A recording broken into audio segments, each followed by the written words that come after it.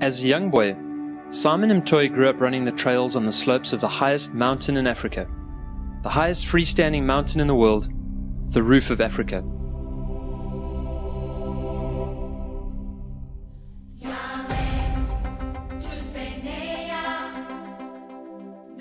In those early years, he was driven to explore, discover, and connect. And in doing so, learnt that the spirit of the mountain is in all of the people that live there. A mountain that provides so much and unites all of those that live under its shadow.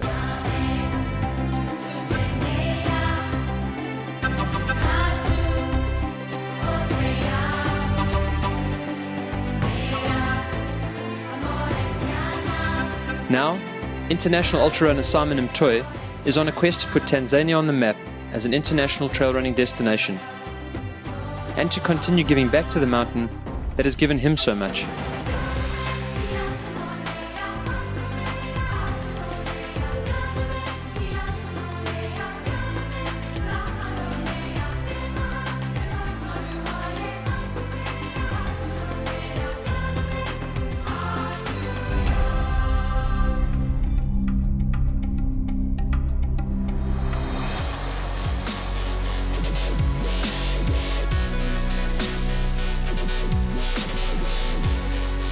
Bringing a group of accomplished ultra-runners together, Simon sets out to achieve what no one has done before.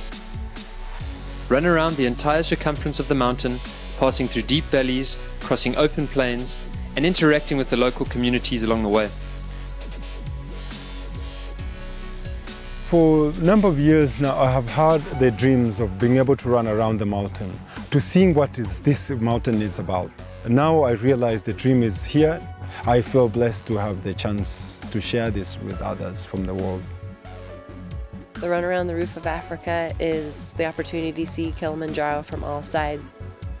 8 days of running with a group of people, really exploring a new terrain. The scenery of what we get to see is just spectacular. We're seeing these beautiful forests and valleys and canyons, and just really incredible. I think this run really gives you a sense of what Kilimanjaro is about when you go all the way around. You get to see all the different people, landscapes, and communities that are affected and part of Kilimanjaro. Undescribable. I cannot describe very well to actually give somebody idea how it is to run and to see every corner or every angle you turn, you see the mountain. It's right in front of you, or it's right above you. It's right looking very intimidating, and you're just running from 3,000 to 6,500 feet vertical of every day, and continuously in 8 days. It's paradise.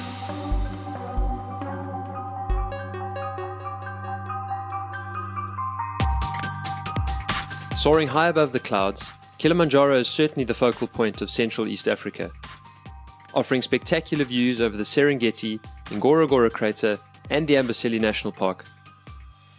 Kilimanjaro attracts thousands of tourists each year, but if Simon Mtuy had his way, he would like to add another activity to that list. Top international female ultrarunner Chrissy Mail has made the journey from Colorado to support Simon's dream. I received an email from Simon back in June inviting me to run around the Roof of Africa. And I didn't quite know what that meant, but looked at the dates and the idea of the amazing opportunity to see Kilimanjaro from all sides, all of the villages and the pathways and the roads, crazy terrain that I am not used to training on or running on. And to get to Simon's, we're on the four-wheel drive road. You go as far as you can on the road, and then you get out and you hike for maybe a half a kilometer up to his place, and it's absolutely breathtaking up there. This is really his home that he's opening up to us and sharing with us. He has built some beautiful cottages at his home in Mbahe village. His mom and dad live next door. His brothers and sisters are on the property. This is the real deal. This is real Africa. It is from the cottages at the Mbahe village that the inaugural 8-day, 160-mile Kilimanjaro stage run begins.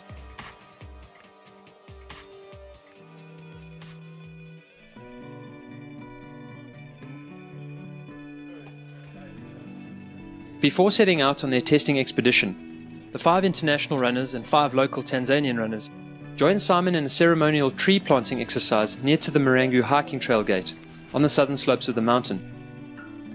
Simon is pleased that the local communities have begun to heed his call to protect the natural resources before it's too late. At the end of the day, we want the beauty to remain. The environment is so much to us. We cannot live without environment. We cannot live without water. We cannot live without oxygen. So it's very important for us to take all our part to give something back to the natures. There's a limited amount of resources, and it's important that as these children grow, they learn that and they realize that we just can't take from the land. We've got to put back. So I think it's a really good thing that Simon's doing with the tree planting.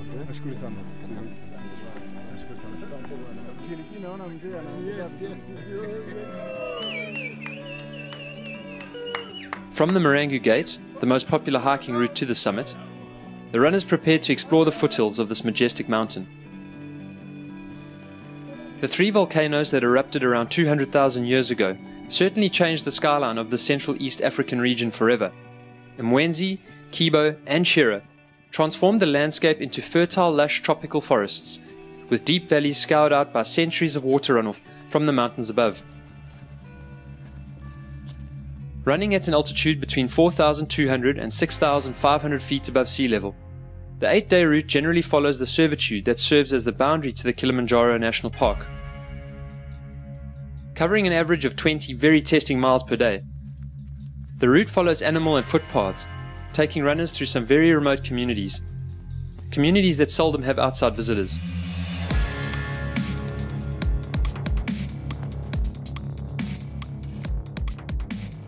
Having climbed the mountain countless times as a guide, it is Simon's passion and friendly smile that are largely the driving force that has brought all of these runners together, to help him kickstart his dream of creating a trail running event on the slopes of the mountain. A dream that Simon hopes will continue to attract international runners for many years to come.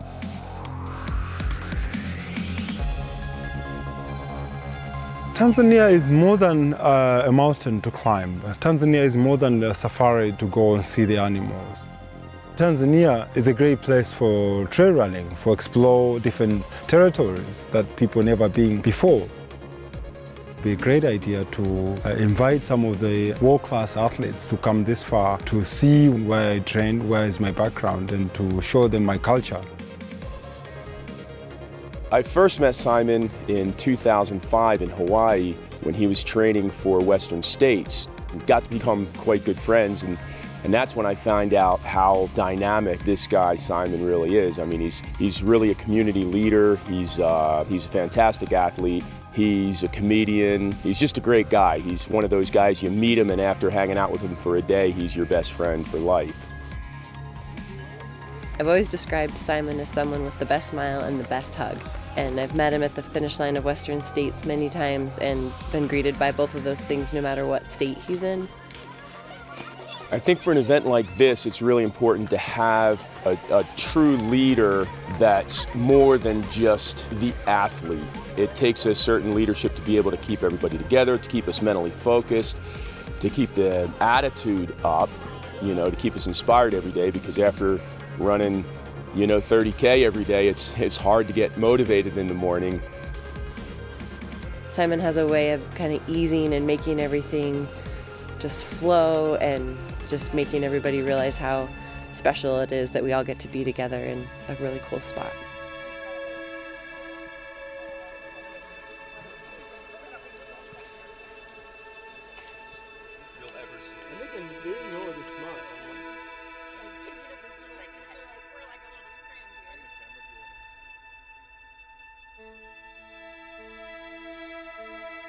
Despite being located just a few short miles away from some of the most expansive plains in Africa, traversing the foothills of Kilimanjaro is no easy task.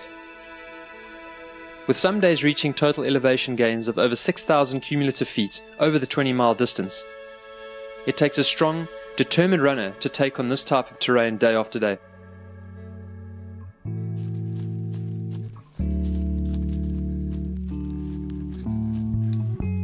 This run is quite challenging because it's day after day of very hard running and some very steep climbing up and down. It's a very technical running, so it requires somebody who's got some experience running on trails, uneven trails.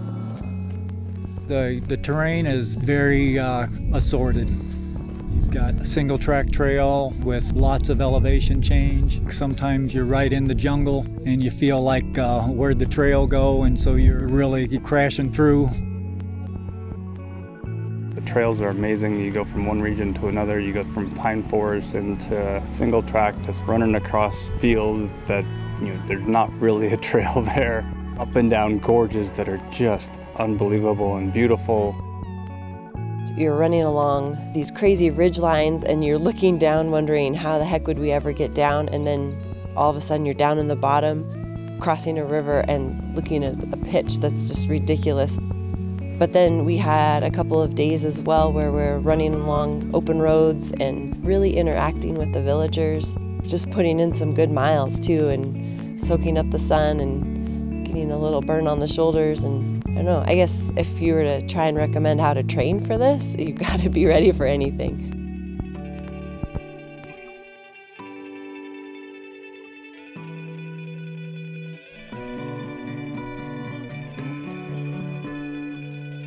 Although each and every person has it in them, only a special type of personality would have the desire and the ability to complete a multi-day run like this.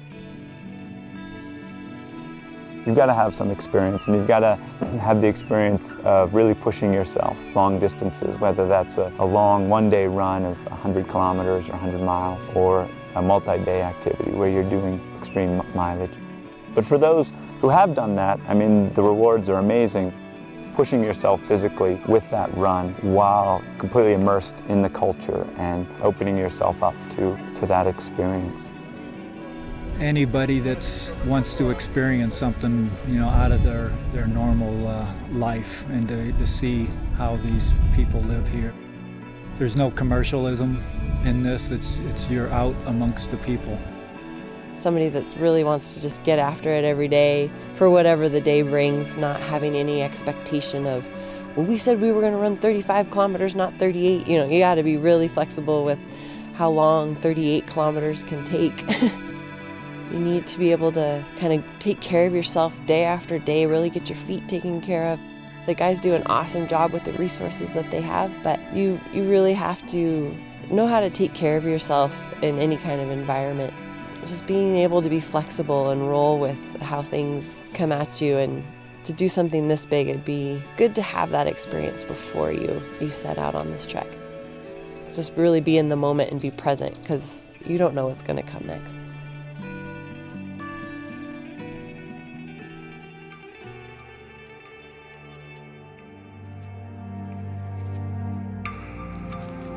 "4 days in, and the shared experience begins to connect the crew and runners in a way they never imagined. The crews are amazing. Everyone is so into this and so friendly, and the more you get to spend time with them, the closer you feel.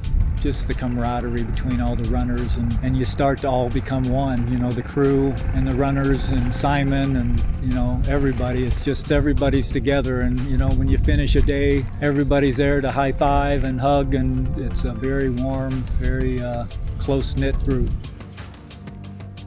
You create a lot of relationships and friendships when you're out on the trail, and to have the interactions in town. If you have too many more people, the group would become intimidating, I think. There's a lot of cool relationships that are building because of the size of this, that we have at this group. People want to meet new friends. You bond with people who you run with, you compete with. And at the end, it's the endorphin that gets you through, whether you're doing 100K, you're doing 100 miles. You have the endorphin comes out slowly and you release and you enjoy it. At the end of the day, when you deliver something, I've just run 100 miles and I have just run 100 kilometers. And that to me is where I want people to visit Tanzania.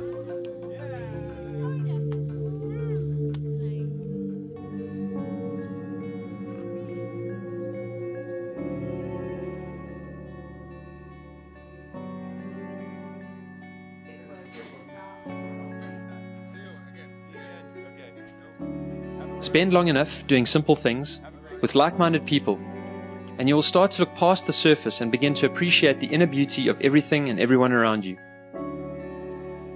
I think what motivated me to want to do this more than just a typical long-distance race or stage race was the whole experience. You're not just running a lot of miles from this place to this place over here. The goal is not just to run this as fast as we can. The goal is to absorb everything and really enjoy the whole experience. There's something really cool for ultra runners and trail runners. We all want to train and run, but to actually have a destination and a point and a reference of running around something or running from one point to another. And I mean, to run around the highest peak on the African continent is pretty cool. I think Simon's done a good job of making it more than just running around a mountain. It's educational, and we'll take a lot more back from this trip than maybe we thought we'd get out of it. I feel like I'm going to go home with something that maybe I can't even put words to, of how cool it is to be here, and there's more to see and hear and do. It's untouched. It's so different than what we're used to, and I think it's a good experience to have and to have regularly in your life.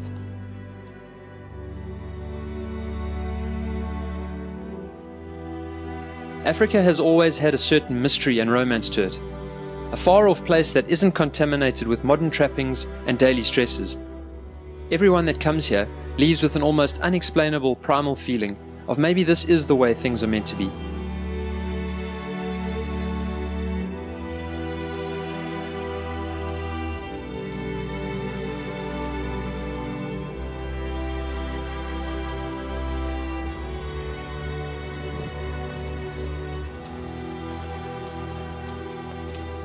People are so really present and simple and in the moment, and maybe are a little startled when they see this group of Mzungus walk up, but the minute you say Jambo or Haribu, the biggest smiles, it's like a Simon smile comes out on any of their faces, and it doesn't get much better than that, to just be that present and simple. Also, the lifestyle here, such a contrast to the U.S. I mean, it's feels so relaxing. Slow down a bit, slow down the pace of life.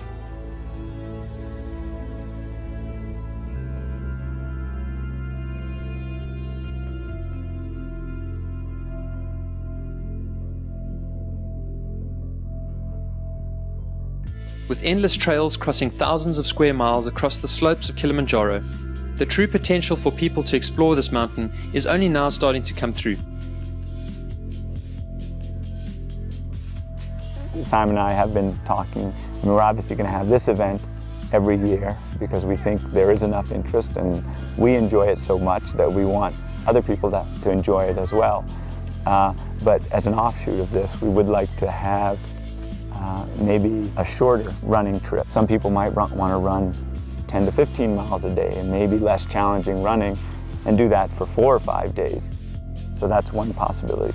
Also for people who don't want to run but want to hike, that there's a lot of great hiking here. When we first started talking about it, I was very much focused on the running aspect, and yeah, it's a great physical challenge. For those people who want to have a challenging run or race in this environment, we can set a good race course for a 50K, 100-mile, 100K race. You know, why not develop it here? We've got Simon Mtuy, a committed and outstanding trail runner himself. We've got beautiful trails, the beauty of the mountain itself.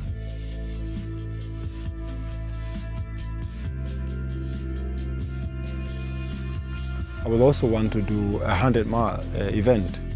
I believe it's possible to have a 100-mile event. And not only that, increasing the tree planting around the various different areas on the valley where we've seen some of the damage to protect those natural beauties of the region. So try to get everyone to understand what this message is about, the future of this region, the future of this mountain.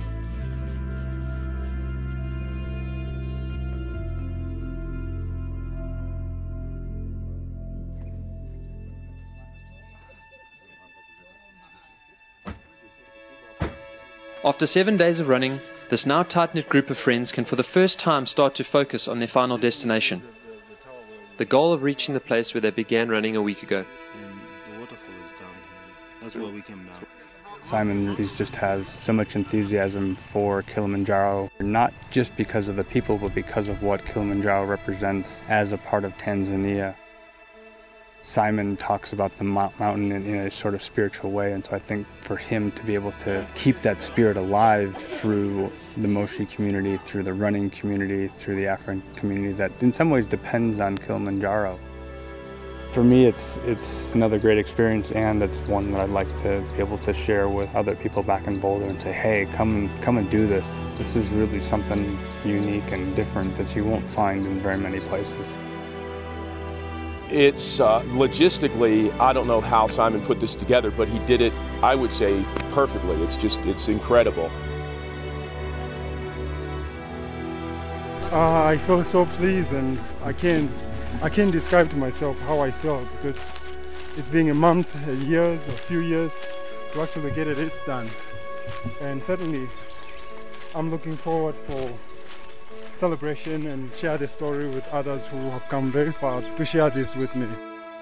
And it's been amazing and very pleased to see people are supporting this idea of running around the mountain and enjoy the mountain spirit.